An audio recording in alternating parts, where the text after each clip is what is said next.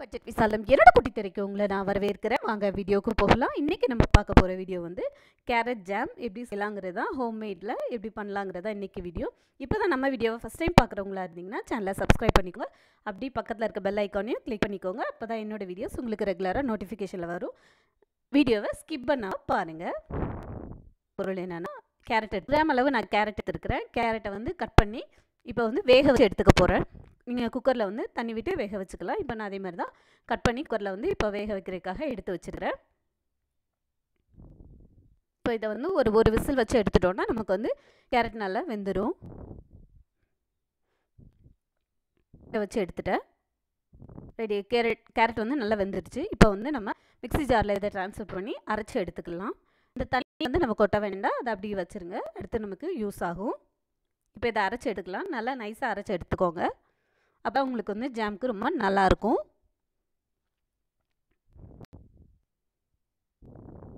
அந்த தண்ணியை இந்த வெல்லம் கரையிற அளவுக்கு கொஞ்சமாக சேர்த்துக்கலாம். அவ்வளோ தண்ணியும் சேர்க்க வேண்டாம்.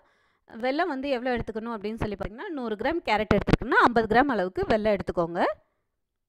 இப்போ வந்து இந்த வெல்லம் நல்லா கரையட்டும். இது வந்து எனக்கு ஆர்கானிக் வெல்லம் அப்படிங்கிறதுனால கொஞ்சம் அதில் கல் மண்ணெல்லாம் இருக்காது. அதனால் நான் டைரெக்டாக அப்படியே அப்ளை பண்ணி சேர்த்துட்டேன். இப்போ வந்து இந்த வெல்லம் நல்லா கரையணும். சிலர் கேட்டிருந்தீங்க, இதில் ஏலக்காய் பொடி சேர்க்கலாமா, முந்திரி பருப்பு சேர்க்கலான்னு சப்ஸ்கிரைபர் ஃப்ரெண்ட்ஸ் கேட்டிருந்தீங்க.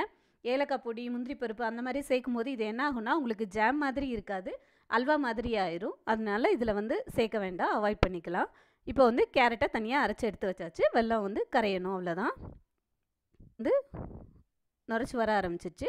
இந்த டைமில் நம்ம அரைச்சி வச்சுருக்கிற கேரட்டை வந்து இதில் வந்து சேர்த்துக்கிறோம். நல்லா நைஸாக அரைச்சிக்கோங்க. அப்போ தான் உங்களுக்கு ஜாம் மாதிரி இருக்கும்.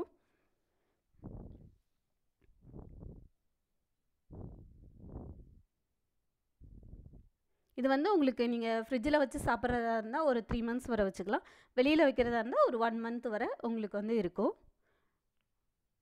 இதில் வந்து நான் எந்த ஆர்டிஃபிஷியல் கலர்ஸும் சேர்க்கலை. நார்மலாக செய்யும்போது இப்படி தான் இருக்கும். கேரட்டும் வெல்லமும் வந்து மிக்ஸ் ஆகிடுச்சு. இது கரெக்டான பதம் வந்துருச்சான்னு தெரியறதுக்கு என்ன பண்ணணும்னா, நீங்கள் வந்து ஒரு பாத்திரத்தில் எடுத்து அதில் போட்டிங்க அப்படின்னா, அது வந்து தண்ணி சைடில் வராமல் இருந்தது அப்படின்னா உங்களுக்கு வந்து இந்த பதம் வந்து கரெக்டாக ஜாமுக்குள்ளே பதம் வந்துருச்சு அப்படின்னு தெரிஞ்சுக்கலாம். இந்த சைடில் தண்ணி எதுவும் வரலை. நல்லா வந்து அந்த வெல்லம் எல்லாம் மிக்ஸ் ஆகி நல்லா சுண்டிருச்சு. உங்களுக்கு ஜாமுக்கான பதம் வந்துருச்சு. இதுக்கப்புறம் நெக்ஸ்ட்டு நம்ம இதில் என்ன சேர்த்துக்க போகிறோம் அப்படின்னா, ஒரு 1/4 ஸ்பூன் அளவுக்கு நெய் சேர்த்துக்கிறோம். நீங்கள் வந்து உங்களோட இன்க்ரீடியன்ஸை வந்து அதிகரிக்கும் போது அதுக்கேற்ற மாதிரி எல்லாத்தையும் கொஞ்சம் அதிகமாக்கிக்கோங்க. நான் 100 கிராம் அளவுக்கு 1/4 ஸ்பூன் நெய் சேர்த்துக்கிறேன். இப்போ நெய் எதுக்காகனா, அந்த ஒரு ஷைனிங்னஸ் கிடைக்கிறதுக்காக தான் நெய் சேர்த்துக்கிறோம். ஆல்ரெடி நம்ம வீடியோவில் வந்து பீட்ரூட் ஜாம் செய்கிறது எப்படின்னு போட்டிருக்கிறேன். அது உங்களுக்கு நான் டிஸ்கிரிப்ஷன் பாக்ஸில் கொடுக்குறேன், செக் பண்ணிக்கோங்க. நல்லா வந்து நெய் சேர்த்ததுக்கப்புறம் நல்லா சுருள ஒரு கிளறி விட்டுக்கோங்க. சேர்த்து கிளறினதுக்கப்புறம் அதோட கலர் வந்து ஷைனிங்னஸ் வந்துடுச்சு. இப்போ ஒரு 3 ட்ராப் அளவுக்கு எலுமிச்சை சாறு வந்து சேர்த்துக்கிறேன். எலுமிச்சை சாறு எதுக்காகனா, நம்ம ப்ரிசர்வ் பண்ணி வைக்கிறதுக்காக தான் இந்த எலுமிச்சை சாறு சேர்க்குறோம். 100 கிராமுக்கு ஒரு 3 ட்ராப் அளவுக்கு வந்து சேர்த்துருக்குறேன். எலுமிச்சை சாறு சேர்த்ததுக்கப்புறம் ரொம்ப நேரம் நீங்கள் வைக்க வேண்டாம்.